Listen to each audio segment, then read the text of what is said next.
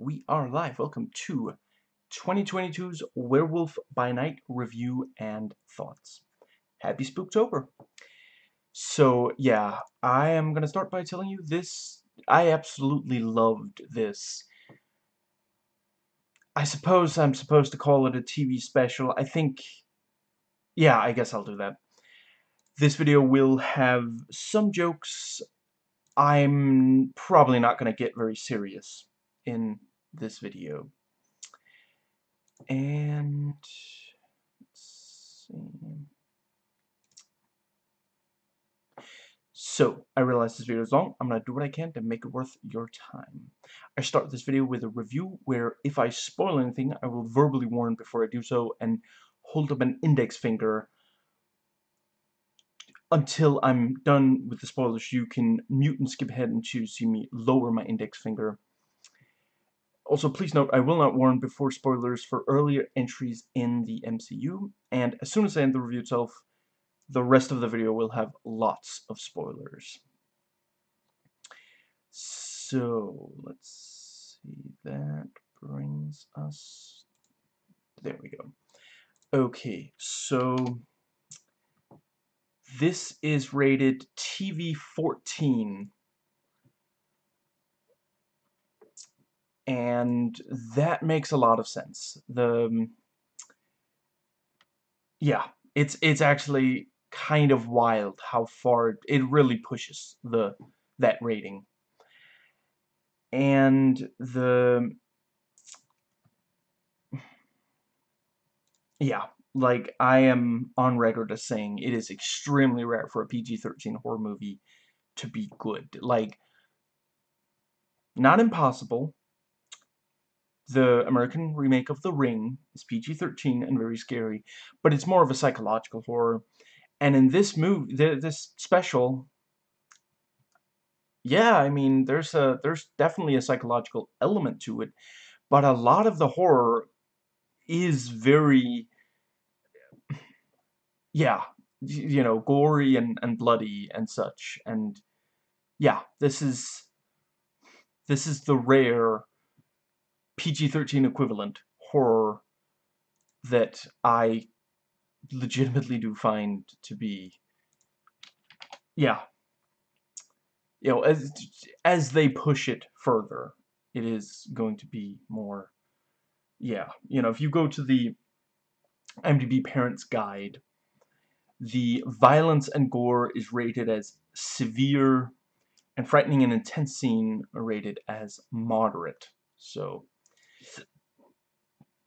now, let's see, that brings us to...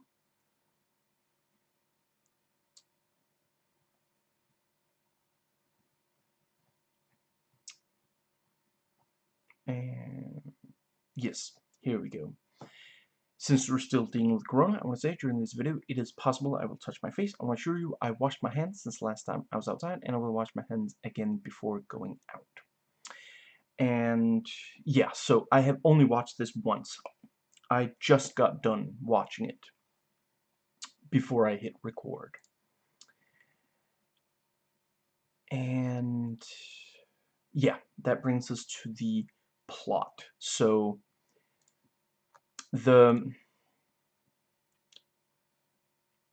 a group of international monster hunters are gathered when the lead monster hunter is, you know, for his funeral, basically.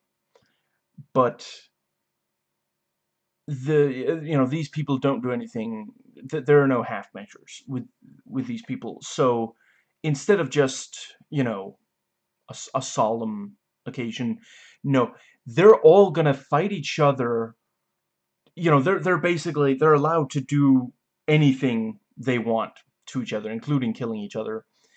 The winner will be the last person standing and or the person who catches the monster that is loose on the, you know, yeah, on the premises intentionally. let loose at that. So, yeah. And the...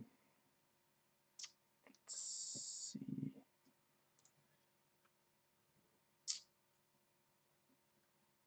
That brings us to the writing. So, this was written by, let's see, Heather Quinn, Peter Cameron. Right, yeah. Everything else is created by. And Heather Quinn has written some Hawkeye, and she was a producer for that as well. And Peter Cameron, yeah, other than this, he's written for Moon Knight, WandaVision, and various other TV projects. So, yeah. And they both do a really, really solid job here. Every character has their own kind of, like, some of the characters don't even have a lot of screen time, but you get a strong sense of who they are. You know, I think every single character here has, like, they worked out the backstory and kind of overall, like, personality and such, even for the ones that really, yeah. And yeah, they're all credible, and the movie presents a, I'm not gonna say, you know, yeah, I've given you the bare bones of just the setup, as you know. And you know, it would be kind of boring if, well, it wouldn't be boring, but it wouldn't be as interesting if there weren't also a few kind of, yeah, few twists, you know. And yeah, there's a lot of stuff in this that I did not see coming. And just, yeah, you know, the core concept by itself, if you had no twists, if it just played out, that would already be really, really fun. But, you know, where's the challenge in that for the writing team? So, writing duo. So yeah, yeah, excellent writing. And that brings us to the,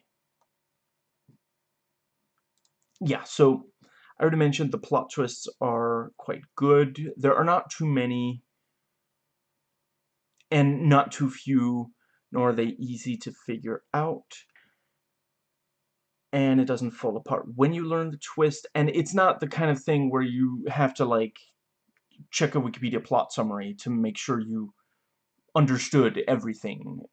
You know, they're surprising, but you can grok them once you learn a surprise. So this was that. Yeah, that brings us to direction. This was directed by Michael Giacchino, whose name probably sounds familiar, but not as a director. So yeah, other than this, like, let's see, he directed, right, yeah, this is listed as a short, not a feature film. Other than this, he also directed a short called Monster Challenge in 2018, and Star Trek's Short Treks TV series short. Yeah. He does a really, really good job. The Yeah, I'm gonna get into, I'll return to that. So, in an interview, he said that the scariest stuff in the old horror movies that he grew up on was sometimes the shadows of things, and you can really tell, like, they really use shadows extremely well in this, and it really, yeah. Now, let's see, yeah, so Giacchino confirmed he was directing the special in June 2022, following an enjoyable but challenging process. And yeah, to quote a few fellow critics, this is gorier than any other MCU project, and yeah, even Netflix, which is why it's black and white, so they could get away with more gore. And Giacchino has actually wanted to direct since childhood. He made films with his friends back then, and this is clearly made by a director who loves and understands movies. And yeah, something I personally noted, there is some MCU style left, such as the humor, although some of the humor gets very dark. And yeah, like, this is basically a horror comedy, and it is genuinely both scary and funny, you know, like, I wouldn't quite say, it doesn't go quite as far as something like the old Fright Night, which is, you know, that's kind of my standby go-to kind of, you know, yeah, that one is legitimately both scary and funny.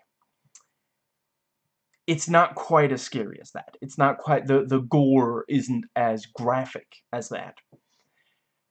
But yeah, I would say this made me laugh as hard as that does, you know, and yeah, just it's they really, the whole, yeah, if you haven't watched the trailers, this whole thing, you know, yeah, the black and white, that is one of the stylistic choices.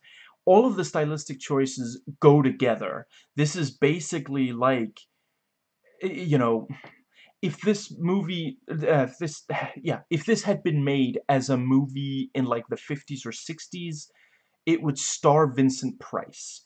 You know, it is like one of those classic, you know, I want to say there was a specific Vincent Price movie that I saw this compared to. I am not going to spend forever. I'm just really quickly going to skim his filmography, if it will actually open the page. You know what? I'm gonna start a second one. They can race each other. There we go. Okay, so Vincent Price, R.I.P. Absolutely incredible. So let's see. I will know it when I see it. I'm certain of it because I know the title of the remake. House on Haunted Hill, which is where, yeah, I'm just gonna read from the IMDb. A millionaire offers 10,000 to 5 people who agree to be locked in a large, spooky rented house overnight with him and his wife. And yeah, that's essentially, that is the setup here. You know, they have to stay in this, you know, this one place for, you know, I'm not 100% sure they say exactly how long, but you know, eventually someone will get the monster and or have killed all the other monster hunters. So yeah, you know, that's, it's a great kind of, I forget what it's called. Not a bottle episode, but there's a specific term for, you know, when you take you have a, you basically take one location and you know, and some characters, like, you can,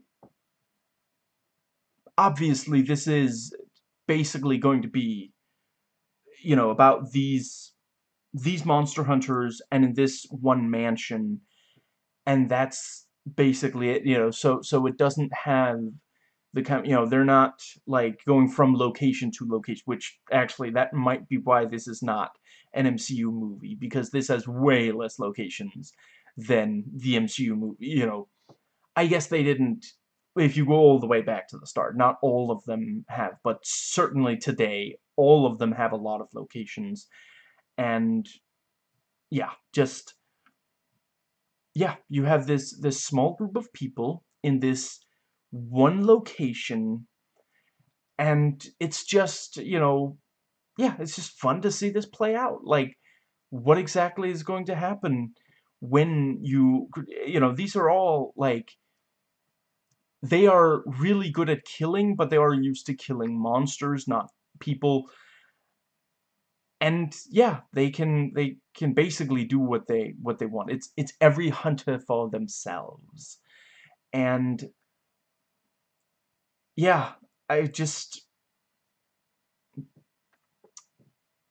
it is very much like a 50s or 60s kind of, actually I suppose possibly even further back. It's, you know, House on Haunted Hill was from 59, but you know, in some ways it's like, yeah, so the old Mummy, which I guess if, yeah, if you know that's what you're looking at, you can recognize it, but otherwise, I did, in fact, put the old Mummy there. It is the only old, you know, of the classic monster movies, it's the only one I have on DVD. But yeah, something like that, you know, so by today's standards, very cheesy, but just so much fun, and just this, yeah, you know, it's a,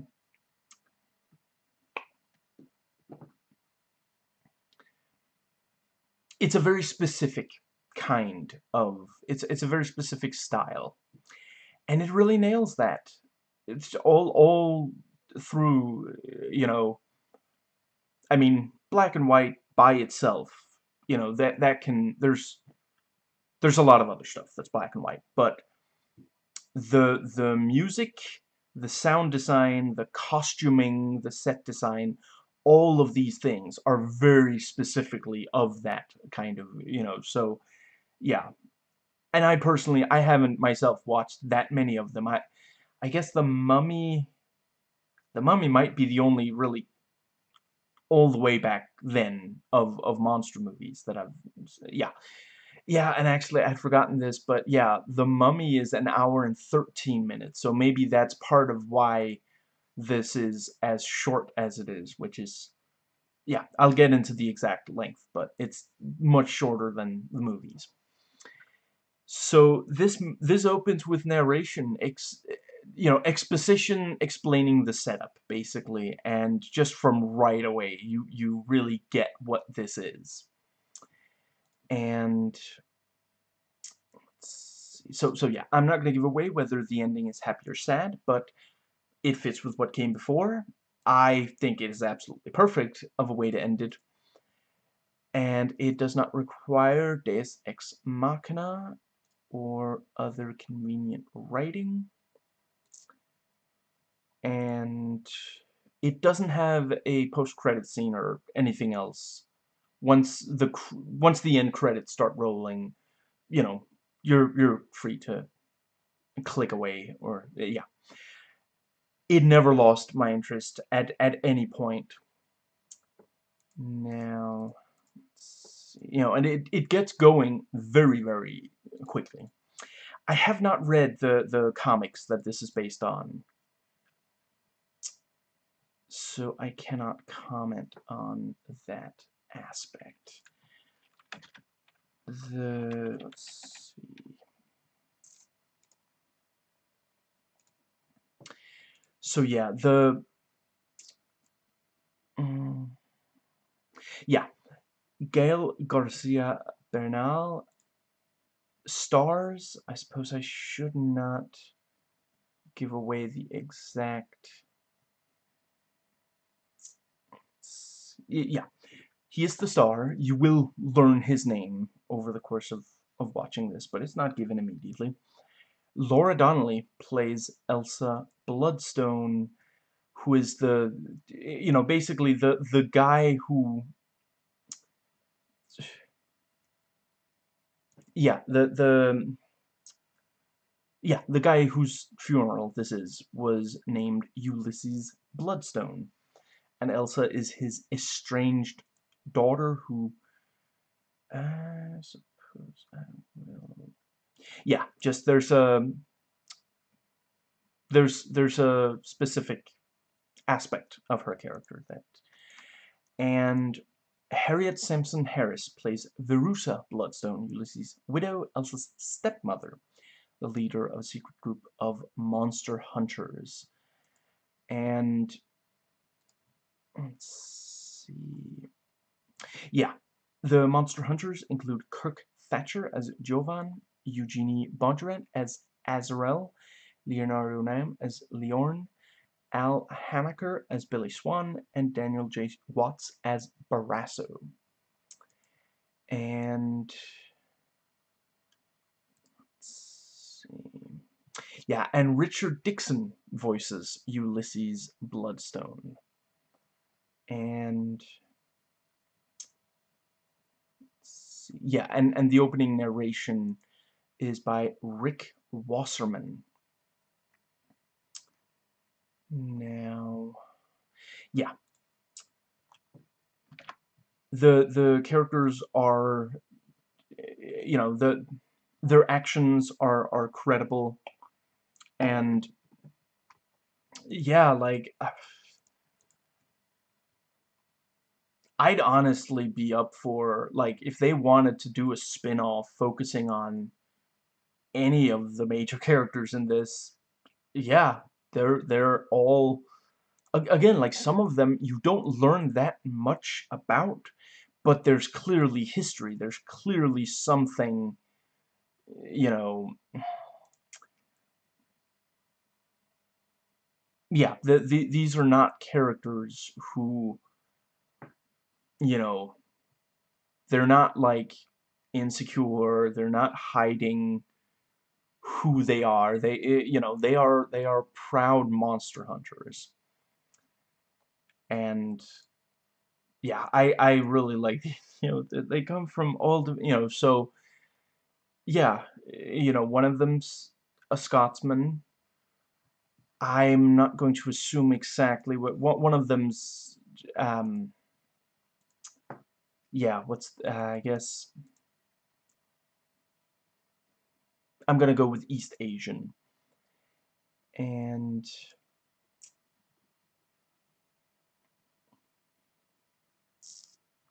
yeah, and the dialogue is quite good. Again, like, you get a sense of who the various ones are based in part on what they say and how they say it. And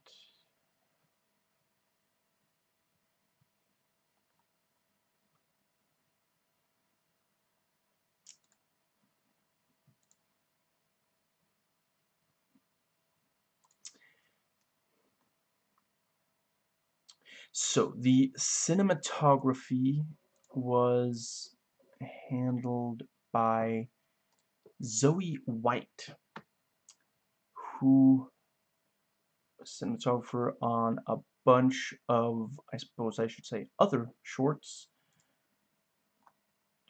29 shorts in total,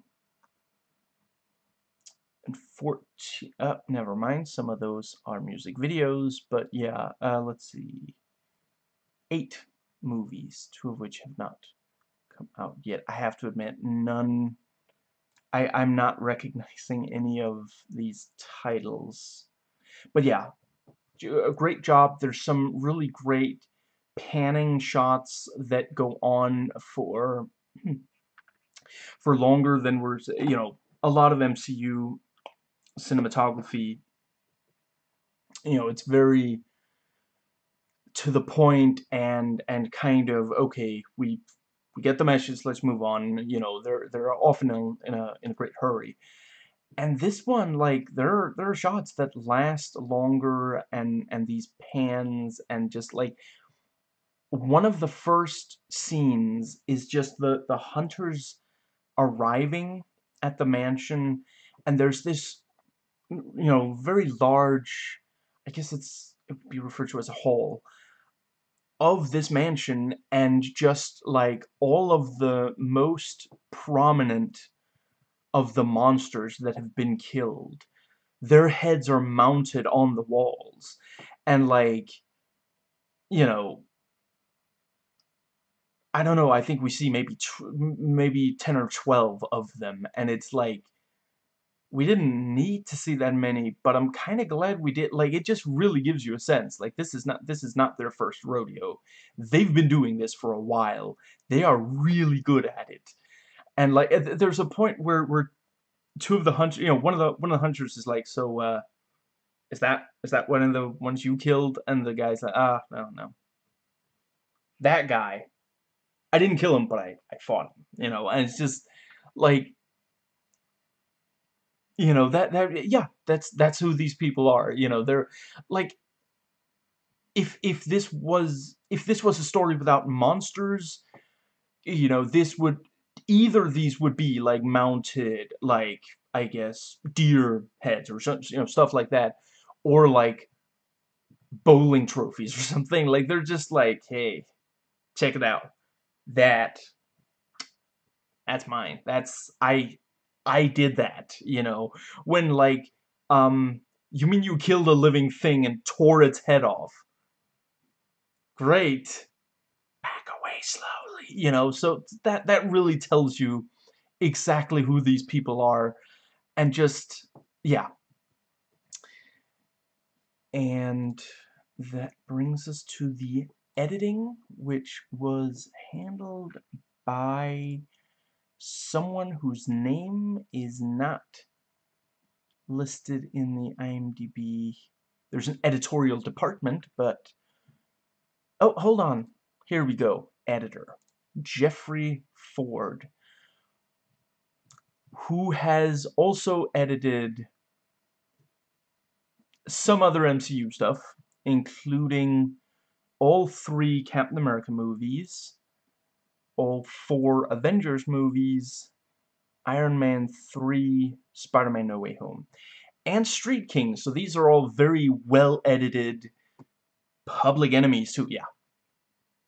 Tremendously talented. Shattered Glass, 1 hour photo. Yeah, yeah. Okay, so Hide and Seek is not a good movie, but the editing is on point. Yeah, makes sense that they would give it to someone who has so much MCU experience, and he has handled multiple different tones over the course of these MCU movies.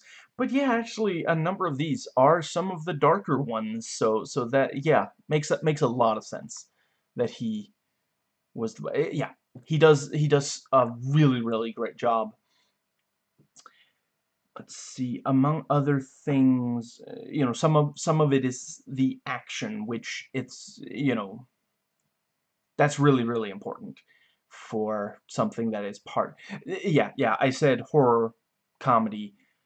Since it is the MCU, there is also the action. I mean, really, so far, the only thing that you can't particularly, that's MCU, that you can't really say, oh, that's at least partially action. Most of WandaVision, and, you know, yeah, so far most of She-Hulk. So, yeah, not a surprise that it also has action. And the action is quite well edited. Some of it is very fast, but I was never lost. I was never confused as to where are the different people, creatures involved in this action scene. What are they doing and why? Those are things that, if you want to make like a chaotic action scene, shaky cam kind of, sure. But this is not that. This is not trying to obfuscate and confuse us. And yeah, like, I was, yeah, there are times where the action is literally partially obscured, and those were, they didn't play that as, oh, it's this, yeah, those, it's not important that you know exactly what is going on. And the, let's see, so yeah, the set design is absolutely amazing. I already mentioned the massive hall. There's also this area that's like, it's walled in, but it is basically outside, and yeah, they're running around, all these hunters looking for the monster, and the yes, yeah, you really get the sense that this is. I'm not actually 100% sure when it is set. It might actually be set a bit back, because on multiple occasions you see like music being played from like old-timey LP record players, you know, not just yeah, you know, so that kind of implies that it is either it's set in the past, or these are some real hipster, just obnoxious. Anyway, yeah, so yeah, this garden, you legitimately get the sense that this place, it's old, and we are way back in the past, like possibly 1930s. Yeah, I think there's some chance. And it's been there for an extremely long amount of time. You know, this so basically like the family is known for their monster hunting. They've been doing that for generations, and yeah, you know, I don't know if they make money off of the monster kill. I guess, I mean, if I was like mayor or something, and someone showed up with a cut off head of a monster and was like, "That's him, right?" Yeah, I think I would throw money at them, honestly. If for absolutely no other reason, to get them to stay far away until there's another monster attack. So yeah, you know, they have this massive mansion, and just, I mean, realistically, obviously, it's a set, you know. A bunch of people got together and built this set, painted it and everything. But it looks like just an ancient, like, castle or fortress kind of thing. And just, yeah. That's another, like, honestly, if they wanted to do a prequel to this that's all about Ulysses. Yeah, I believe his name was Ulysses. I'm gonna double check as a, where did I have that? Yes, Ulysses Bloodstone.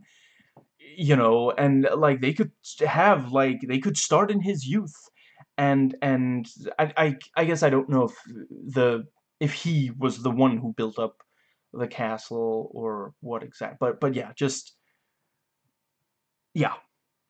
I suppose I should say, when I say they've been doing it for generations, I'm not 100% certain that it has been passed from generation to generation. What I mean is the amount of time. You know, I certainly get the sense that Ulysses was a young man when he started this, and like he is. I forget if we're told exactly how he died, but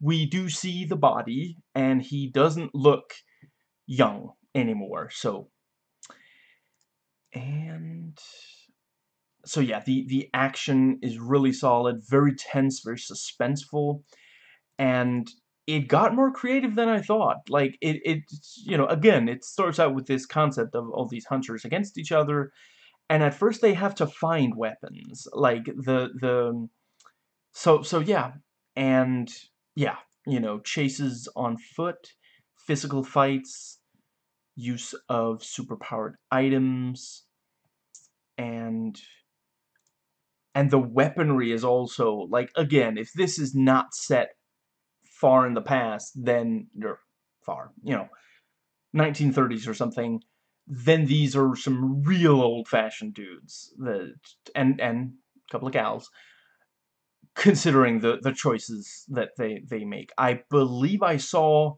was that a musket? It certainly looked a lot like a musket. So yeah, and just, yeah, the and there's some great turns in the action scenes. Like, there were times where I really felt like, okay, I, I'm not necessarily rooting for either of them, but I feel like I can see where this is going. Oh, nope, never mind, never mind.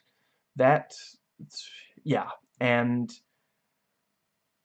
yeah, I guess I should briefly talk about the blood and gore. Again, like, they get sufficiently creative that it is, like, there's some really gnarly stuff in this, and I am not some rookie when it comes to gore. You know, the movie when I bring up gore, what I tend to point to is I love the 1982 movie The Thing and Cronenberg's The Fly and Videodrome and such. So it takes, you know, and I'm not saying this is quite those. That would be, there's no way they would be able to get that passed with that, which is actually, yeah, I just saw where the, uh, oh, there we go. Upon the revealing of the special's content rating, director and composer Michael Giacchino expressed confusion for its TV-14 rating, as he expected it to obtain a TVMA.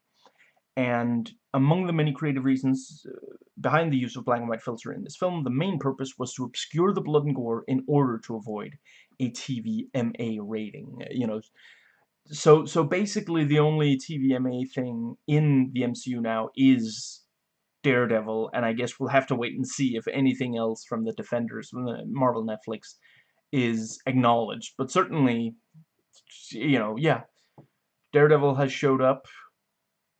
I guess in case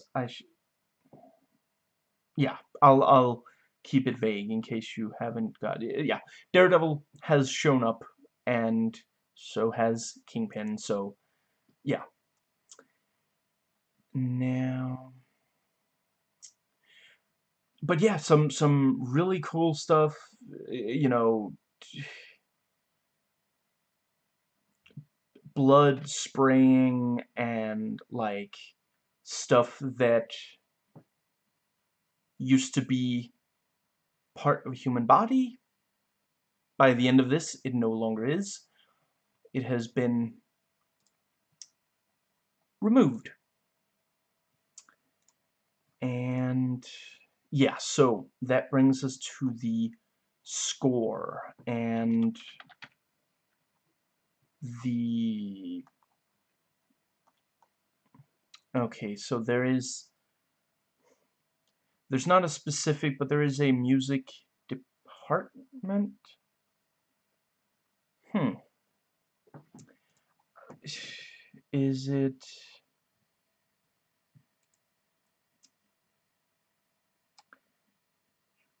Yeah, so I can't find. Yeah, as far as I can tell, as far as I understand, it is Michael Giacchino who scored this, and yeah, you know, unbelievably talented. He does such a good job. He's done a lot of great work for the MCU, or for, I should say, for comic book movies. I suppose I'm not sure he's done that much specifically MCU, but yeah, you know, and he is really good at, like, he's a chameleon. He can make music for such different properties and make it work. You know, it never sounds like he's kind of out of his depth. And yeah, like the score here is great. Like some of it is very operatic. You know, this is kind of, you're either really gonna love the style here, or you're gonna be glad that this is not longer than it is, because it definitely is not a subtle style. And let's see, yeah, so the sound design is also great. Um, there's some really, really cool creature sounds, and some of the weapons. Obviously, in real, you know, it's just they're just props. You know, they're not actually dangerous, but they have to sound dangerous to sell them looking dangerous. And yeah, like there's some great, like there were times where I practically ducked as some, you know, someone was swinging their weapon or similar. And Yeah, so this is 48.5 minutes long without end credits, 54 minutes long with credits. But again, once the credits start rolling, you can just turn it off if you feel like it. And, yeah, some critics say I wish it was an hour and 20 minutes, maybe even 2 hours. Actually, yeah, several have said they wished this was 2 hours. And, yeah, I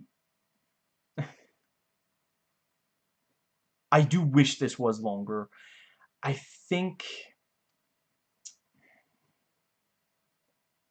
I don't know if they were worried that the black and white and period piece thing would turn off people, and that's why they made this only be a short. Because I do think, like, if they had just made a feature film and either released it to theaters or sent it directly to Disney Plus, do not pass go, do not collect $200, then I would say a bunch of people, a lot of people would still have watched it and really loved it. But yeah, they do things on Disney Plus that they would not do in the movies. That brings us to the best element of the movie. I would have to say is the style. Like, this is really, like, I honestly, if Vincent Price were still alive today, I would like to think that he would be the one. He would either do the narration or he would be voicing Ulysses. And, I actually, I get, do they do that a lot with actors' voices? I know they do it with faces. I mean, yeah, they have done it some with, and certainly Disney have done a little more Star Wars than MCU. MCU, it's mostly been de-aging rather than resurrection. But yeah, I am glad that they didn't. I don't particularly like that practice. And I mean, dude got to be in a Tim Burton movie before he died, which, you know, yeah, Tim Burton was ecstatic to be able to do that. This is where I'm supposed to point to a worst aspect. I guess I would have liked for it to be longer. That's probably the only, but I don't think it's a big deal. I mean, when we talk about stuff being too short, like, I feel like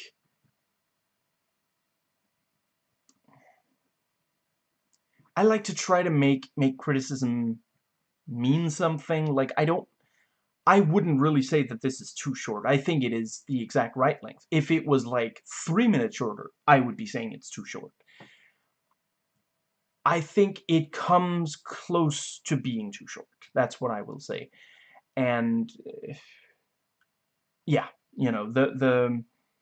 it's not the kind of thing where you're left afterwards and you're like, that was way too, like, okay, so I'm not claiming that Venom 2 Let There Be Carnage is a good movie, and I suppose I'm not sure I would necessarily say that I wanted more of what I got, but if it had been a better movie, I would have liked for it to be long. It felt like I sat down to watch the movie, and like a minute later it was done, because that movie is in such a rush. So yeah, that movie is essentially too short. I this was satisfying to me. I felt like I had been told a full story by the end of it, rather than, it didn't feel like, oh wow, I guess they ran out of money and they couldn't quite finish it and they just released what they had or something. And oh right, this is the part where I'm supposed to go into worst thing according to other people. There are not any user reviews on IMDb so far. Oh right, there are some. Yeah, I have not. Yeah, there are now 32 links to external reviews. I am not gonna I read, let's see, what was it, 5 or 6 of them before watching. So anyway, let's see. I guess I could look. Right, there's yeah, Meta. Let's see. So I'm gonna, yeah, Metacritic and Rotten Tomatoes, where some of the critics had put in some. So let's see.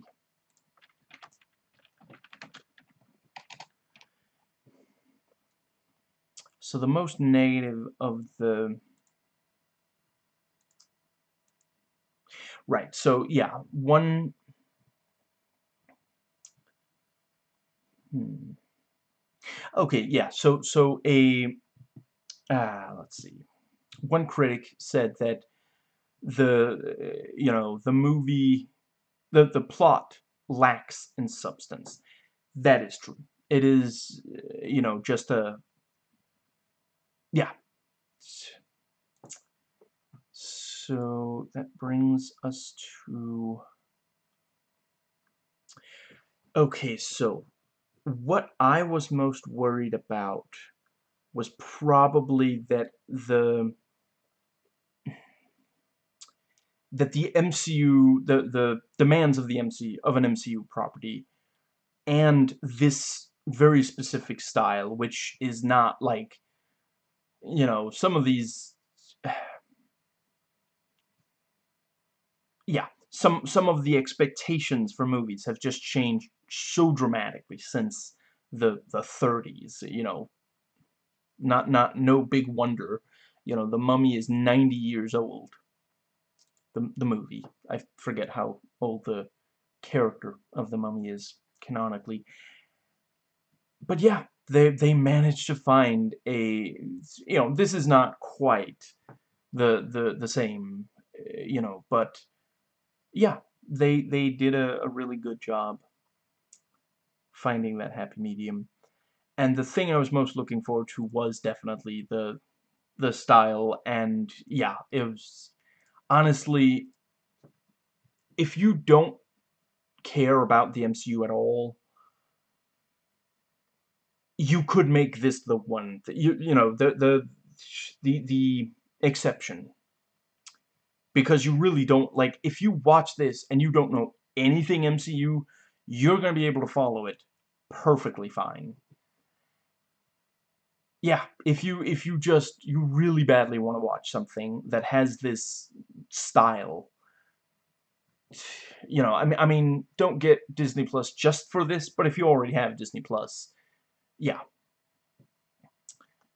But yeah, this definitely, you can sit down and watch this without knowing anything else. And I wouldn't rule out that some people might actually, like, watch this because they like horror or horror comedy, and then consider more MCU stuff afterwards. And I think that is probably part of the reason, because they could easily have just done, like, I mean, yeah, this is the first, the MCU has been around for 14 years now.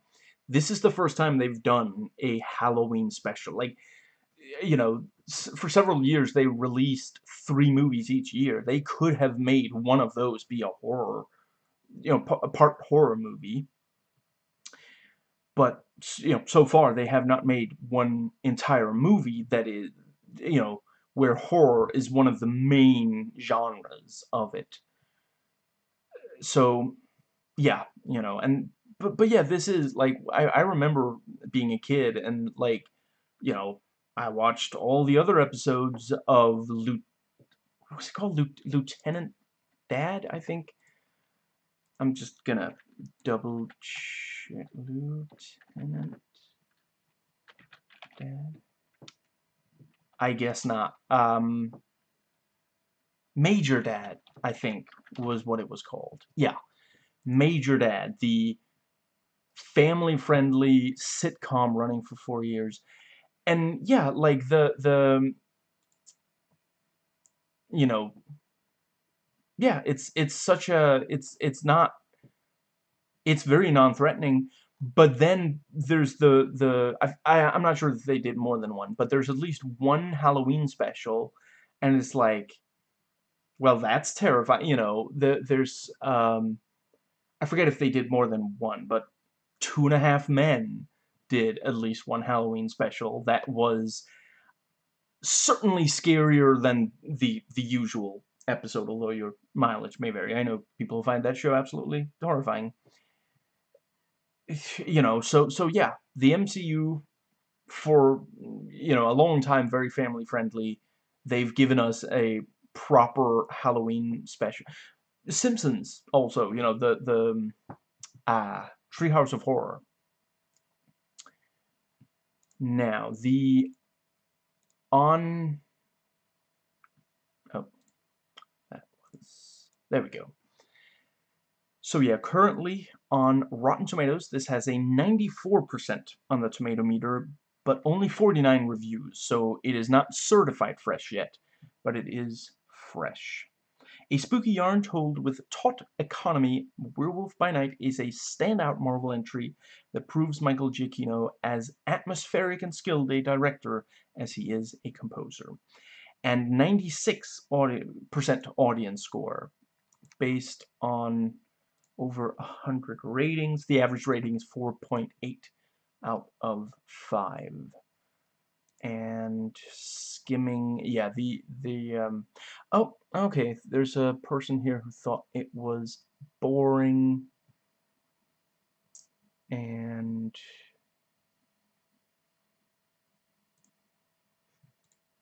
let's see.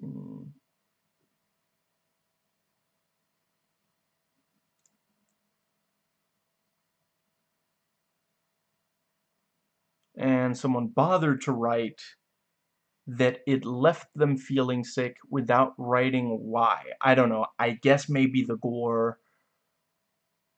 That would be my first thought, but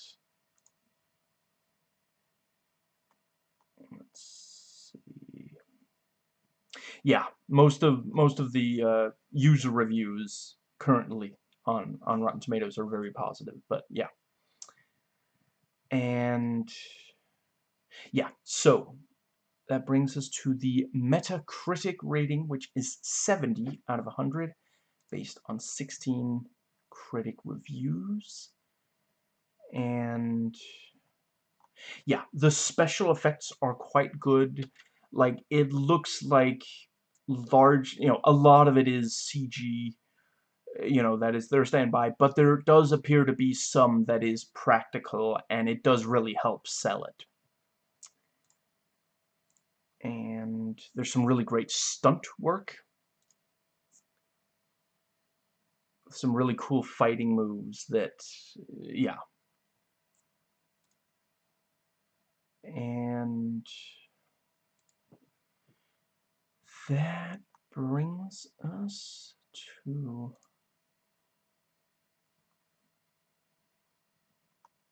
Yes, so the yeah, I am giving this 10 full moons out of 10. And honestly, I wouldn't I might watch this again later today. Like, this was so much fun. Yeah. And I let's see. Yeah, and you know, if yeah, to give you an idea of how much our opinions, how much correlation, I believe that is the right term here, how much correlation there is between my opinion and your opinion. I am going to speed rush through, since by now there are many, my ranking from worst to best of all of the MCU movies. And keeping in mind, I love all of them. They're all amazing. I'm ranking how much I love them, not whether or not I love them all. Iron Man 2, The Dark World, Black Widow, Captain America 1, Thor 1, Ragnarok, Hulk, Ant-Man, Ant-Man 1, Ant-Man 2, Love and Thunder, Homecoming, Doctor Strange 1, Iron Man 3, Iron Man 1, The Avengers 1, Age of Ultron, Doctor Strange 2, Far From Home, No Way Home, Guardians of the Galaxy 1, Guardians of the Galaxy 2, Black Panther, The Winter Soldier, Shang-Chi, Eternals, Civil War, Infinity War, and Endgame. And since this isn't a movie, I'm not gonna put it in amongst those, but I guess I could, yeah, it would be one of the I guess if I had to, yeah, I think it is, I like it better than Winter Soldier, not quite as much as Shang-Chi. Yeah, I am just gonna really quickly put it in here, so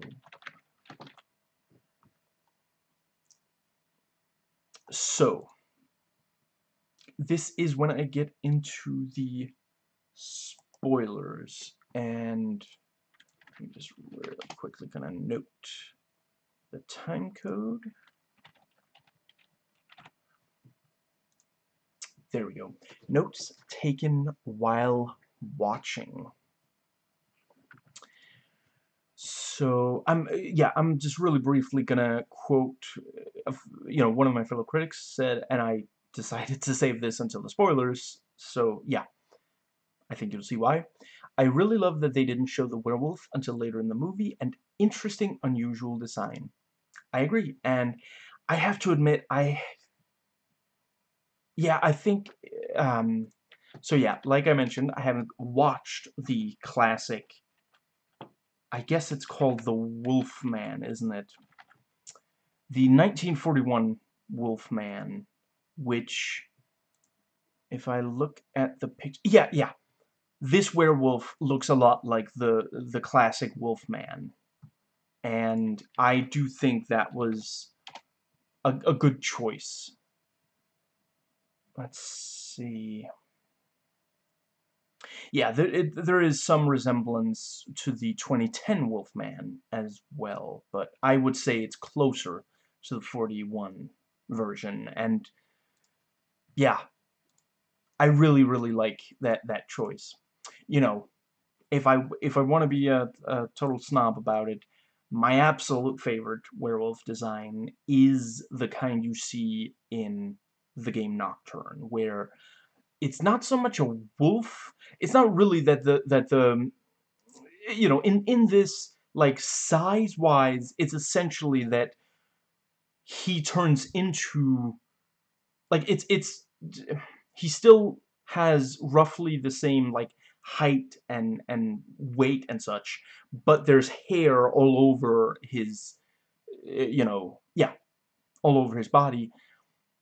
In Nocturne, with you, to be clear, again, I do love this design, but yeah, in Nocturne, it's basically that they turn into a bipedal wolf that is like, because if you compare the size of a human being to the size of a regular wolf isn't that impressive compared to, like, if you look at, like, a full, like, a muscly grown-up dude, so, and yeah, Nocturne's like, well, if it turns into a wolf, why would it get smaller? No, no, no, it gets bigger. So they basically look like if Arnold Schwarzenegger fell into, like, a vat of sticky hair and then came out. So, and yeah, bigger still, actually, I guess a better is maybe Dolph Lundgren, because they are really, really tall. Anyway, so into my own notes. I didn't want to give this away in the review itself. I love the unique Marvel logo here. It is just pitch perfect. You know, like the music and the black and white and the scream and the horror sound effects and such. And wasn't there, like, lightning strike? Just pitch perfect. Woe to the monster who finds himself among them. And the door opens all the way, revealing Jack, subtly planting the idea in our heads that maybe he is the monster. Just, Yeah, absolutely. I love seeing all the hunters, all the different ones, and just yeah, you immediately get a sense of who they just yeah. Like there's this one woman who doesn't say very much, and she's like dressed all in white, and just yeah, the look on her face, she is ready to kill. And actually, come to think of it, yeah, the I don't think the Asian had very many lines either, and he's just such a badass. Like love, like it's such a clever choice of weapon. He has a small crossbow on top of his hand, so he can basically just aim with his hand and, just yeah. And I swear I would love that even if I wasn't probably a bigger fan than I should be of the original Deus Ex game. But just yeah, and like when, she blocks off his hand with the door, and he can, he can turn, and it's like I don't know how she's gonna get oh shit, and the hand falls to the ground, and it's like, yeah, dude, I think you should have accepted her closing the door. I think that would probably have been less painful in the long term for you. And she manages to, grab the hand and use, and she doesn't take it off. I think she does eventually, but at first she just grabs the cut off hand and holds up and shoots, and it got like goes through his neck and out the mouth, and just wow. And he's like lying there. You hear these, like gurgling as he's slowly suffocating, just to hold his mouth so he doesn't give away their position, because the Scotsman has gotten that massive axe back. Like, just love it. And wow, the lot of tension between Elsa Bloodstone and Verussa.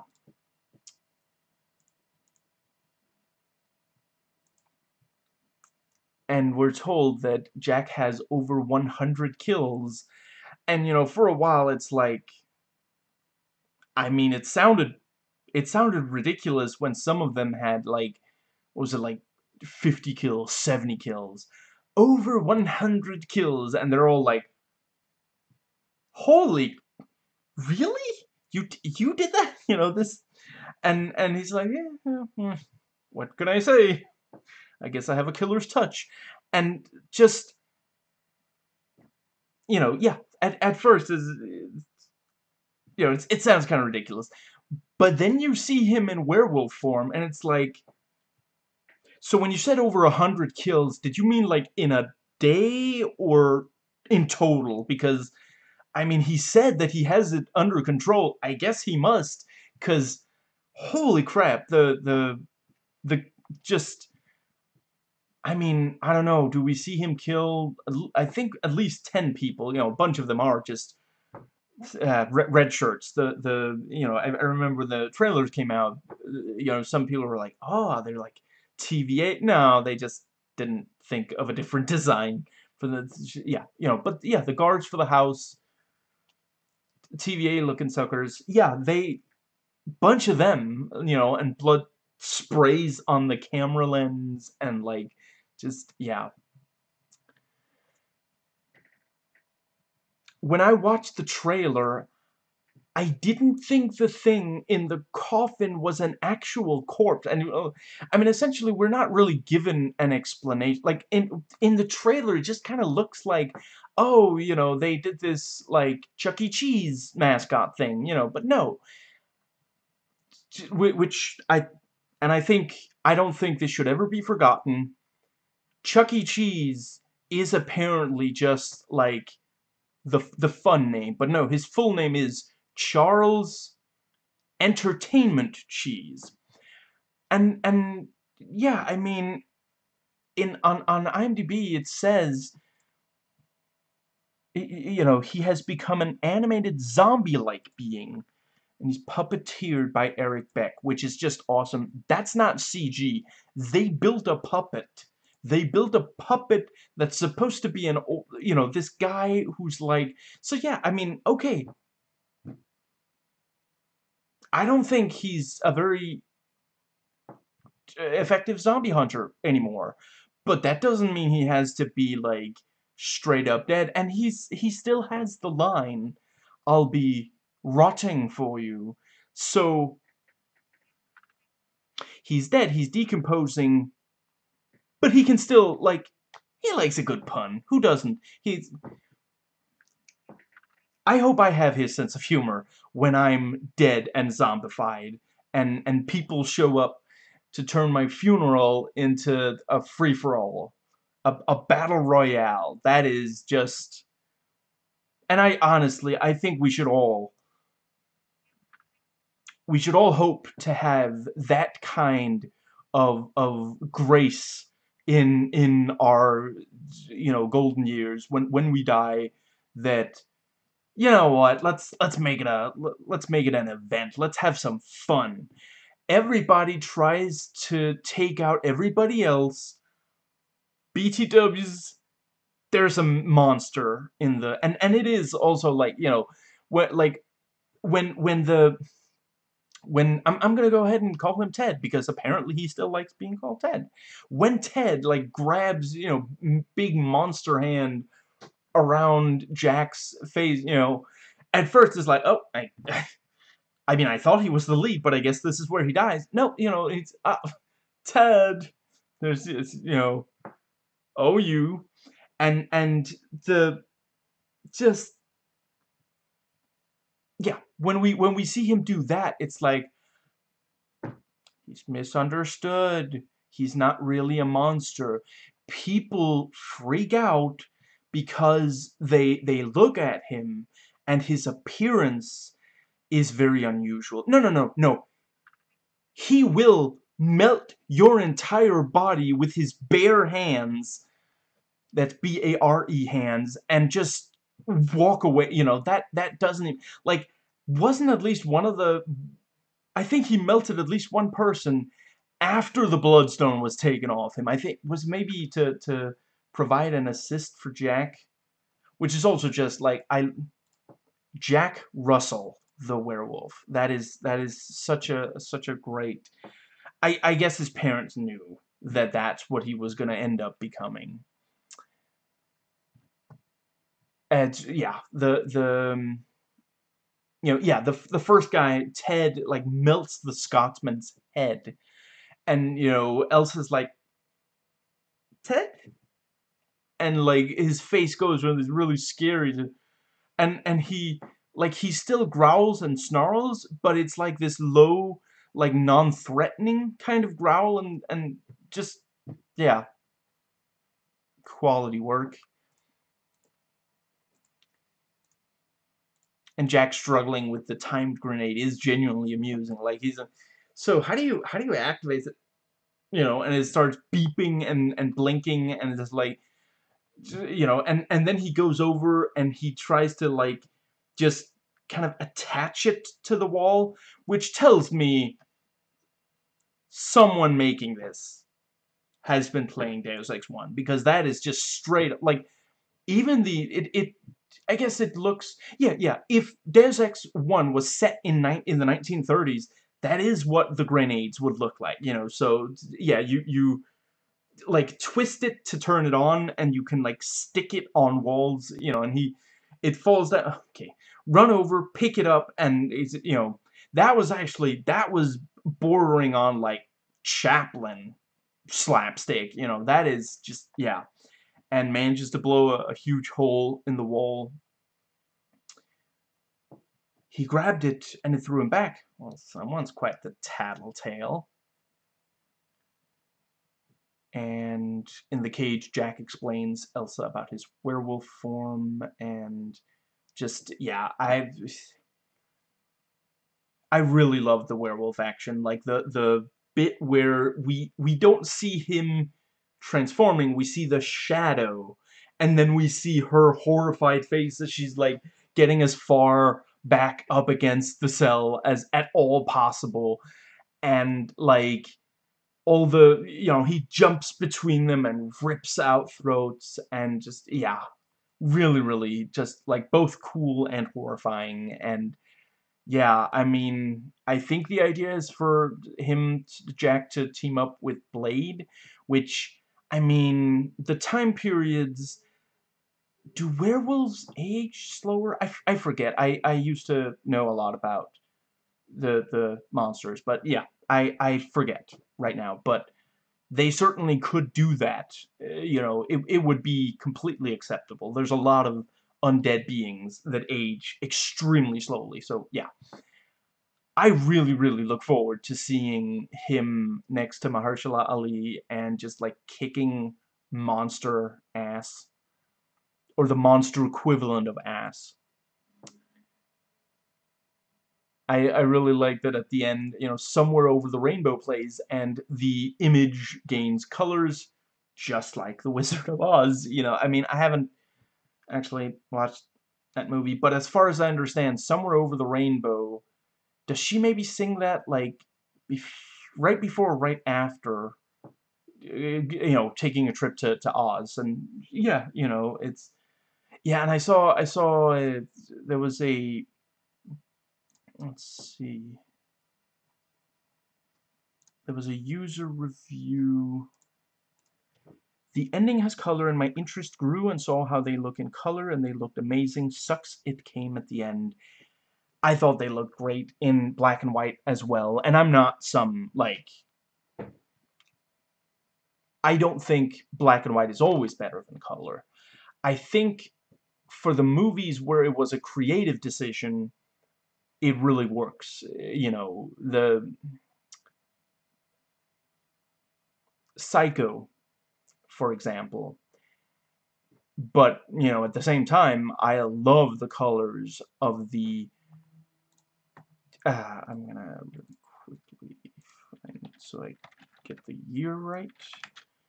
Adventures of Robin Hood from 1938, starring Errol Flynn. So, yeah. I think it depends greatly on the... Honestly, I think part of the reason might just be so that we don't freak out when we see Jack in color next time. Which is also, like, are they really gonna make a PG-13 vampire-related... I don't know. You know,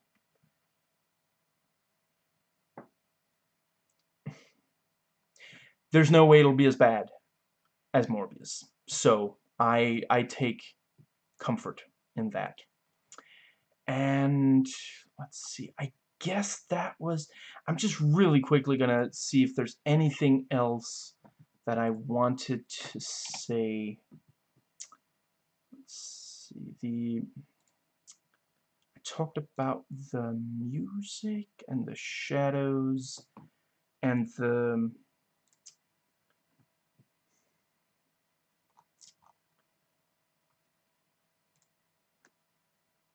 Yeah, I guess that is everything. So,